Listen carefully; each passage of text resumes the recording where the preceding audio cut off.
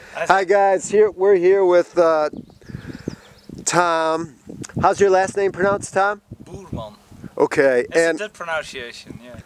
cool. So he's walking across the country and the world, actually, and he's here between Coon Valley and Chaseburg right now. So why are you doing this, Tom? Well, I was up for a change. I was looking for something extraordinary, something which wasn't on the internet. And then I came up with an idea of walking around the world to get to know other cultures. And on the side to raise money for charity and rebuilding 4 schools in Nepal. Rebuilding schools in Nepal. Yeah, Okay, so you started on the East Coast. What states have you been through?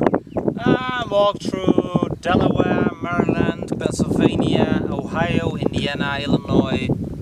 I'm in Wisconsin at the moment, and I'm on my way to Canada, and then I go further west to Vancouver, Canada. And I don't know, before we started filming this, Yeah, of course. you were telling me about how you're having kind of a unique experience in Wisconsin. Yeah, well, wait a second, man. There goes the plug.